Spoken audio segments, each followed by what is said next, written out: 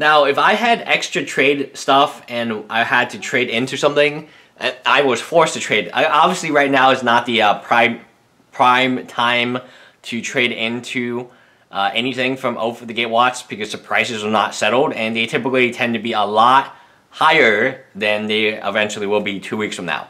I would trade into these. The man lands have always been, in my consideration, very good because they present a different avenue of attack than, you know, let's say something else, right? I like the man lands. I think that this particular batch is not, it's a lot weaker. I'm not going to say it's like Celestial Colonnade, Creeping Tar Pit. Those are strong fetch lands, or strong man lands. These are weaker in my opinion in general. However, they present enemy colors, and when you have 10 of them, that's awesome. I think that makes them all stronger together because you have the options of playing them in decks that didn't have previously options before.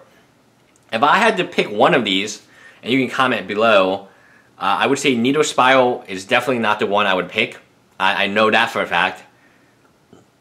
I might pick the Femoro. I would have picked it had Twin not been banned.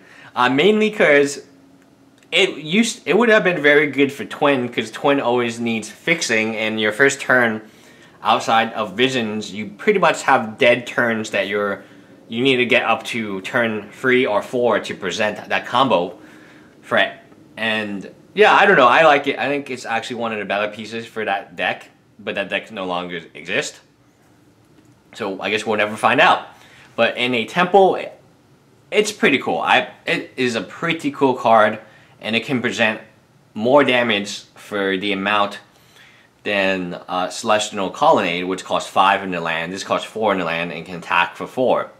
It can also block and be pretty relevant. But I think Hissing Quagmire is the best version of it. Mainly because of Standard. I feel like it will see a lot of play in Standard. The decks that go and play very clearly is Abzan. Abzan kind of needs this card. A 2/2 Death Touch creature is that good. Sometimes you need a 2/2 Death Touch, and sometimes you just need a Rhino. You need to play the Rhino on your curve. And having another black-green Schwarz, which is not necessarily a pain land or something like that, helps that deck because it fixes the mana just a tiny bit more. It presents a little more options, and Abzan right now is, in my opinion, still the best deck.